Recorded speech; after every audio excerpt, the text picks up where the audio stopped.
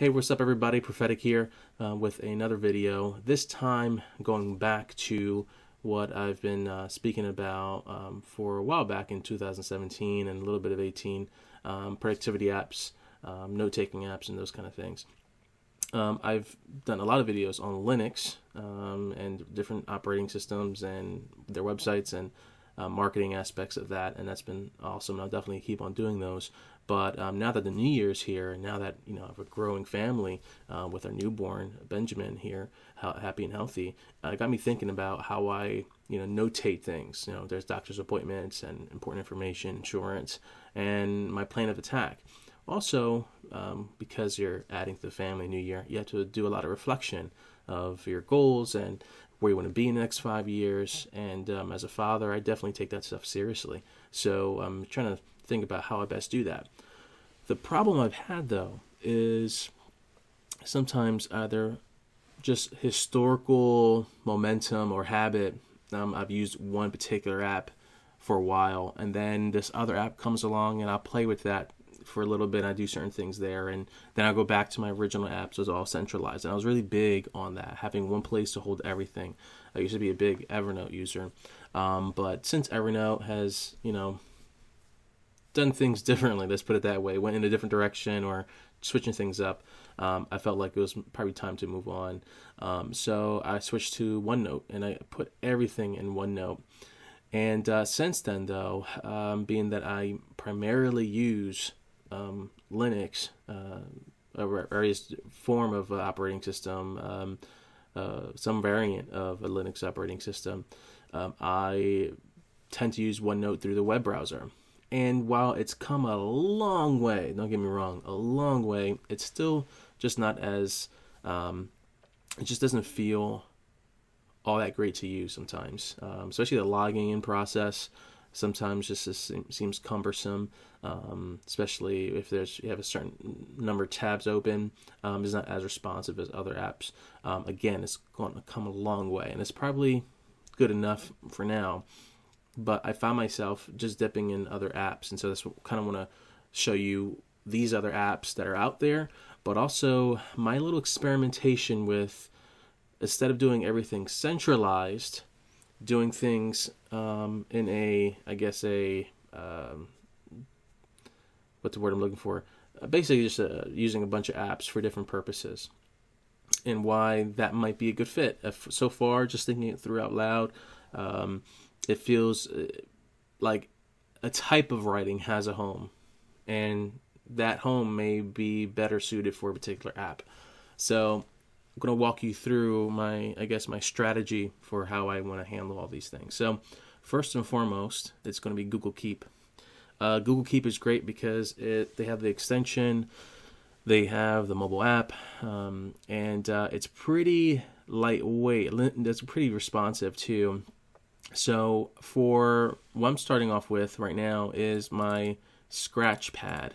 Google Keep will be a place where I just have my throwaway things I could type out real quick, and it's not really important.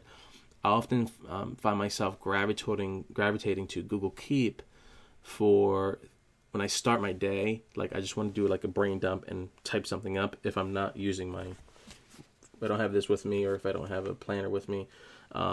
Or sometimes it feels better to game plan my day and get thoughts on outside of my head.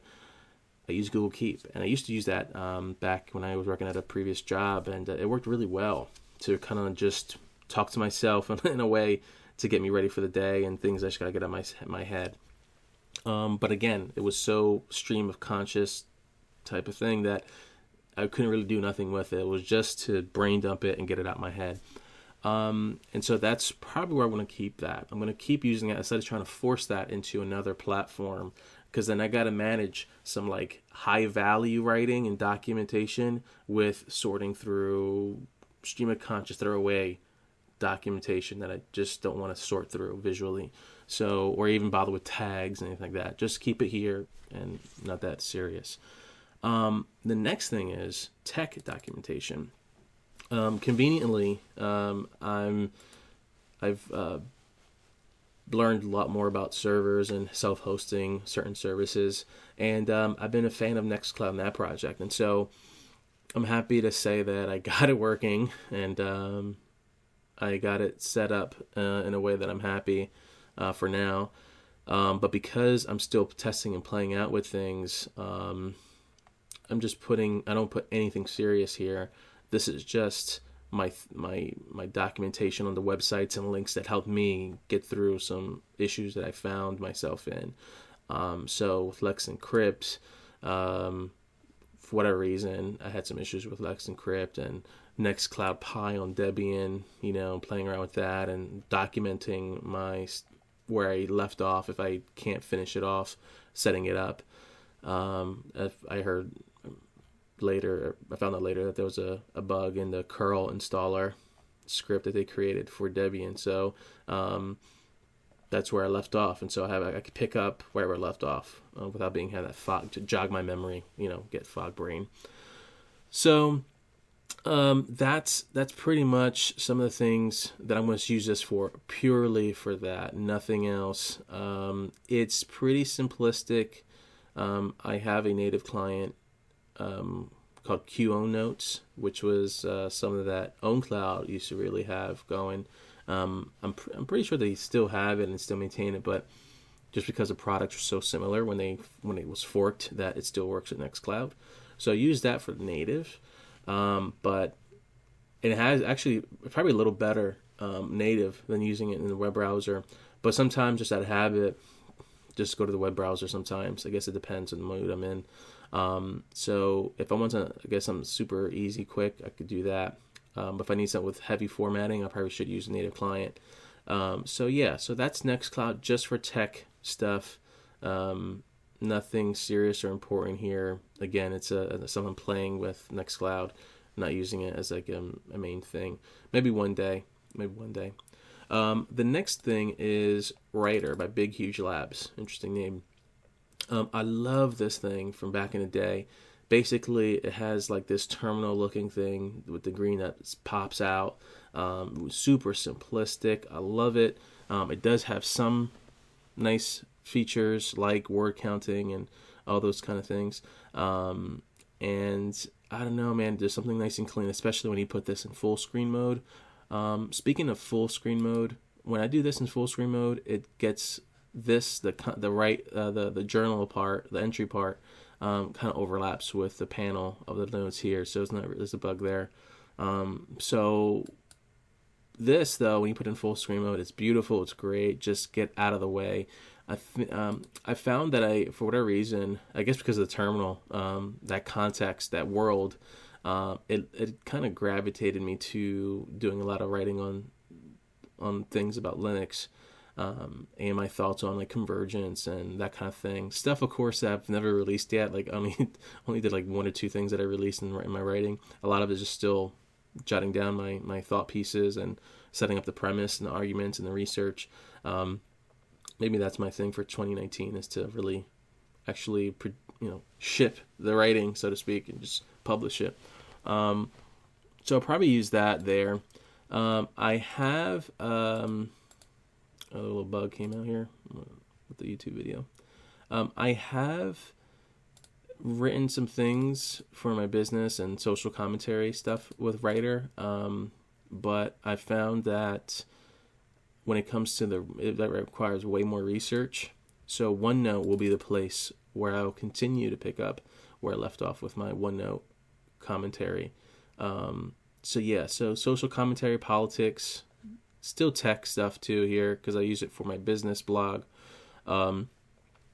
So that's where I kept some of these things there. Also, I'm probably going to still keep these things here for like my major documentation, almost like my reference system for my life, my house, my cars, those kind of things.